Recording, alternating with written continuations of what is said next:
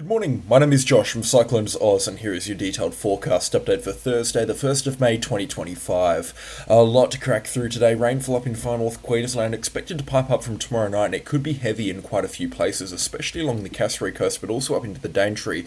Will Cairns get any rainfall, and will locations down to the Whitsundays and Townsville get any rainfall? Well, it's still a bit of a waiting game to see what is going to be happening up there. You can see that the winds have swung out of the southeast now, so the rainfall is definitely inbound, and people have been making those comments as well that the rainfall, or it definitely feels like some of the rainfall is inbound. And we've also got that upper level trough which is bringing in cloud through North Queensland and a few showers also through North Queensland as well, and this just looks like classic rainfall setup now for North and far North Queensland. And whilst we're not expecting anything crazy in the way of significant rainfall accumulations, we're not talking about 500 or even 1,000 millimetres of rainfall coming through for this time of the year, and for how quick the rainfall is expected to fall, certainly some heavy accumulations are possible. Let's get into the details of this right now. Already you can see a few showers moving up, and the chance of rainfall is going to be there throughout the remainder of today. The Whitsundays are going to have that chance of rainfall as well. I'm going to see if I can capture both far North Queensland down to the Whitsundays in the same frame, and you can see those showers expected to increase a little bit later on tonight and into early tomorrow morning. The rainfall will pick up in far North Queensland by later tonight after about 6 or 7 o'clock at night, but it will really begin to pick up around midnight tonight, and we're expecting some pretty solid showers to be moving ashore through early tomorrow morning. There'll be a brief lull in the rainfall through mid-morning tomorrow up in far North Queensland along the Cassowary coast, but then it'll fire up again through tomorrow evening. Plenty of heavy showers and maybe even a convergent zone or two firing up somewhere between Cardwell up towards Innisfail. It certainly does look like that's where the heaviest rain is going to be, around Innisfail and Tully, or a little bit further north, and through Friday night that rainfall is going to be quite heavy. Light to moderate showers expected down on the Whitsundays as well. They'll be few and far between, but still a couple of showers and a few drops of rainfall expected here and there. And into inland parts of North Queensland, inland from Charters Towers, Georgetown and Huendon, we could be seeing a few showers around those locations as well. Rainfall will continue into early Saturday morning, expecting those showers to ease off a little bit through Saturday before firing up again Sunday, and you can see some heavier falls expected to move into the Cassowary coast through Sunday mid-morning and into early afternoon, and then into the Daintree rainforest rather through Sunday afternoon and evening, with heavy rainfall expected through Sunday night and into early Monday morning for the Daintree. And then it's just a turbulent picture beyond Monday and Tuesday the 5th and the 6th of May respectively. Lots of moisture out there in the Coral Sea. A lot of it's going to end up colliding with the extreme northern parts of Queensland up around Lockhart River and Thursday Island. This rainfall not going anywhere for far North Queensland's Cassowary coast either, with showers continuing through Tuesday and Wednesday before finally easing off around Friday or Saturday the 9th or 10th of May respectively. The rainfall is going to end up being quite heavy for some of these locations, and like I said, some big time rainfall accumulations are possible. We're still not 110% sure how much rainfall is going to be coming through, but we can have a safe bet for that for the first week of May. So from now out until Wednesday night, we're going to be seeing at least a couple of 100 millimetres for many locations along the Cassowary coast. Now this is typical shower event stuff that we're seeing here. We're not talking about a rainfall event up in far North Queensland where there's widespread moderate heavy falls, and that's why you can see Cairns and a lot of other locations are actually expecting a lot less rainfall compared to some of their neighbours such as Innisfail and Tully.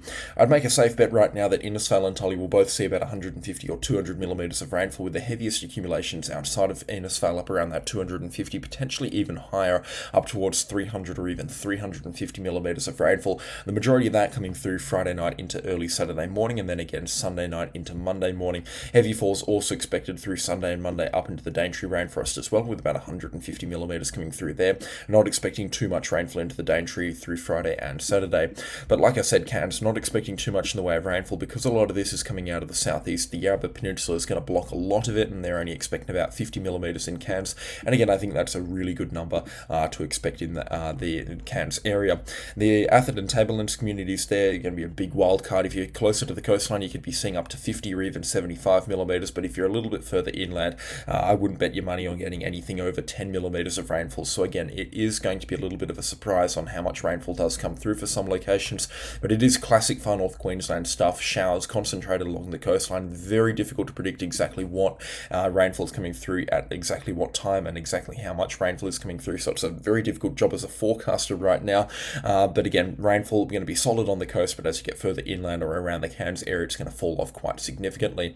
Rainfall up to 100 millimetres is possible down to Cardwell and in the Hingebrook Island area, but but I'm not expecting significant falls further south of Hinchbrook Island. Ingham could pick up a little bit of rainfall, probably a little bit more than what they're expecting right now. On the forecast models, there's about 30 millimeters coming in for Ingham. I wouldn't be surprised if they picked up triple figure accumulations through Friday night and into Saturday morning. Precedent certainly says that they're going to be getting more than 30 millimeters of rainfall, that's for sure, especially with how their wet season has panned out. But locations along the coastline between Townsville down towards Bowen and even down towards Proserpine, seldom more than 15 millimeters coming through there. Again, because this rainfall's coming in from the southeast, areas such as Townsville are going to be very protected from the rainfall. And whilst I'm getting quite a few comments saying that the rainfall is going to make it into Townsville just with how the birds and the ants are going down there, I just don't see how significant rainfall's coming through from the southeast and sweeping into the Townsville area. I just don't see how that is a possibility at this point in time, given the forecast setup that we have right now. But I'm commenting purely based off the information that I'm seeing on my screen right now, and that being the rainfall and the winds and the direction of the winds coming through. So I could be very wrong on that. I'd be happy if I'm wrong again. Townsville, a couple of drops of rainfall right now wouldn't hurt, but anything over maybe a couple of dozen millimeters would definitely be quite problematic in there with, again, how their wet season has panned out.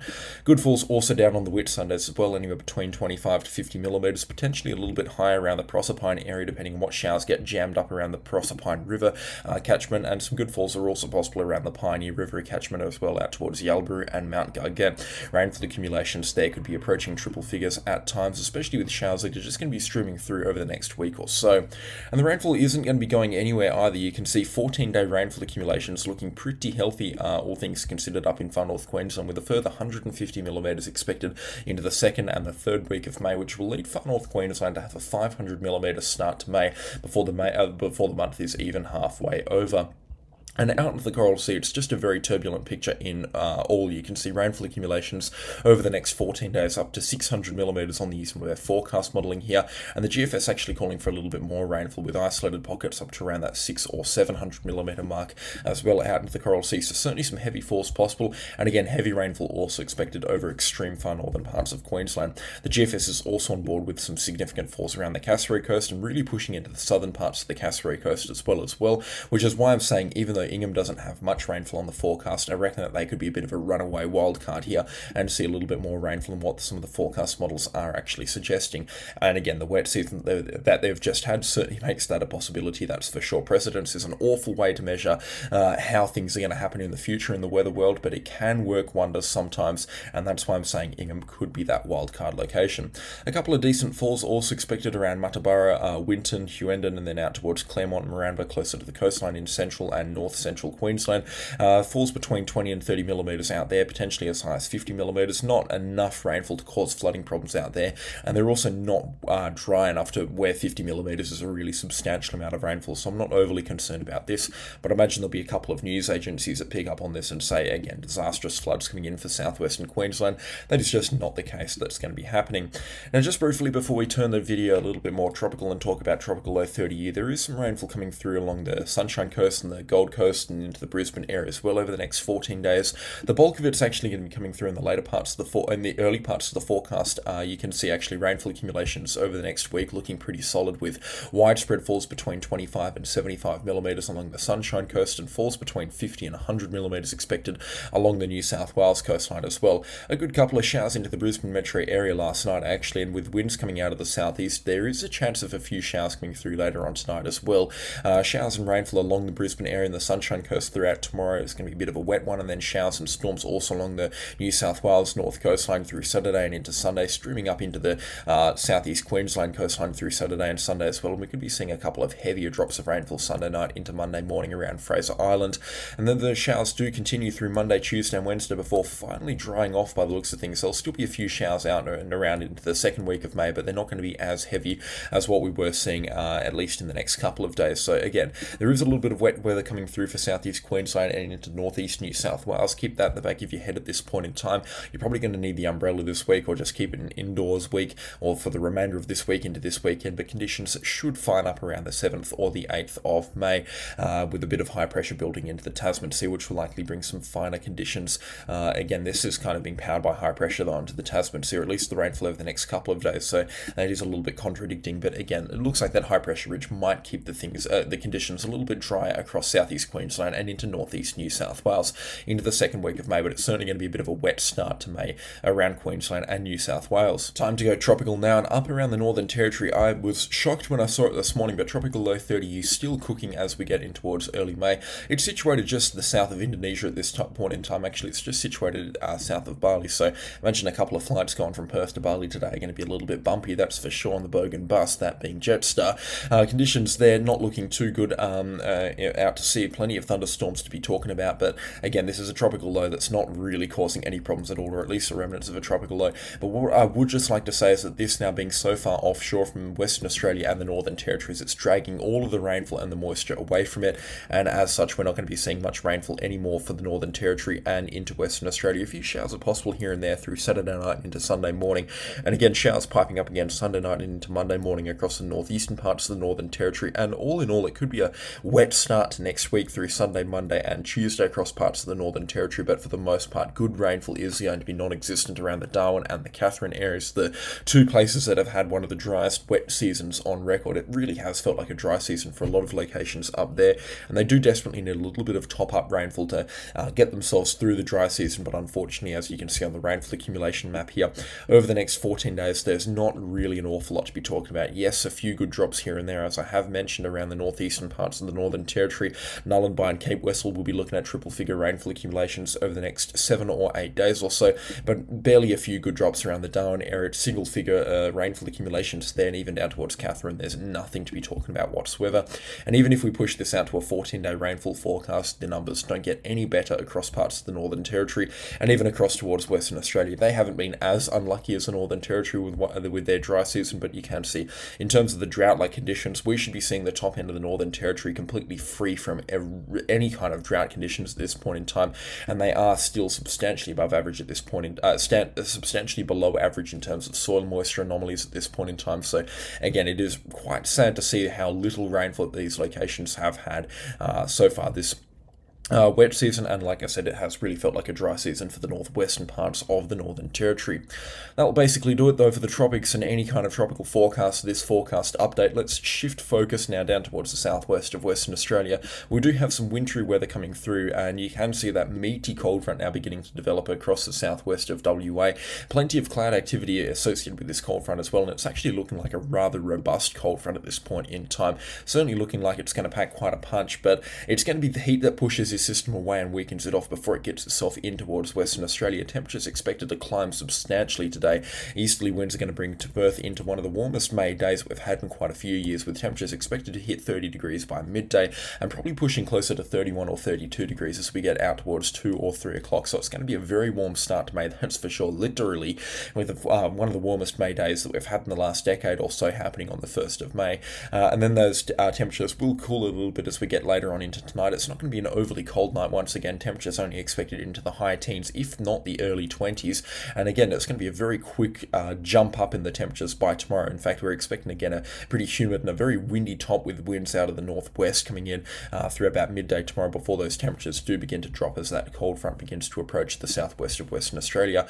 That cold front will weaken substantially actually by the time it gets itself to Western Australia. A couple of convective thunderstorms can be expected through mid tomorrow afternoon around the southwest caves, and some heavier falls are possible here and there along the south coast through tomorrow afternoon and evening. That cold front not expected to make it up into the Perth metro area, at least the initial rainfall not expected to make itself up into the Perth metro area, reaching the southern suburbs by about maybe 10 or 11 o'clock at night, and then into the Perth metro area closer to midnight. And then that main cold front is going to come through by early tomorrow morning, early Saturday morning around 6 or 7 o'clock, and that's going to provide the bulk of the rainfall that we're going to be seeing from that cold front, and then a few showers expected on the backside of this system. It's not going to be as strong as what we were once estimating with this cold front here. It is going to pack a little bit of a punch for the southwest capes if we do get some heavier rainfall associated with thunderstorms, but for the most part, rainfall isn't going to be significant. Wind speeds aren't going to be too significant either. The strongest wind gusts that I can foresee with the approaching cold front here are probably going to be up around that 60 or 70 kilometres an hour along the southwest capes, and maybe pushing 50 or 60 kilometres an hour into the Perth metro area. So again, don't get your hopes up for a significant cold front. It's certainly not going to feel like one, that's for sure. At this point in time, every drop of rainfall for the southwest of Western Western Australia is good rainfall and it's needed. So we're going to take every single drop as a bit of a bonus at this point in time, but you can see rainfall accumulations not looking too healthy across the southwest of WA. There will be a few good drops, like I said, along the south coast and into the southwest capes, but generally speaking into the wheat belt, only a couple of millimetres expected here and there, and probably a maximum of about 10 millimetres coming into the Perth metro area. The forecast has just been slowly back down over the last couple of days, that high pressure ridge really beginning to build in the Great Australian Bight, and that's going to thwart this approaching cold front and keep it a lot further towards the south than what we were initially predicting it to be at.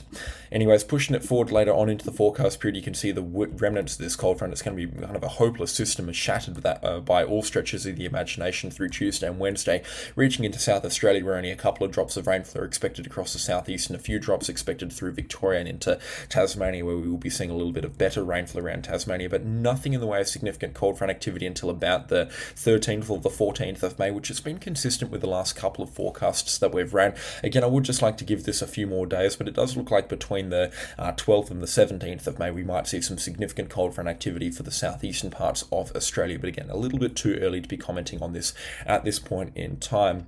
Anyways, that is all that I have time for today. Special shout out, of course, to the channel sponsors. Their names are on screen right now, and again, their support is much appreciated. I could not run this show without them. That is all for me today. Again, thank you so much for watching, and I'll catch you all in the next storm. Goodbye.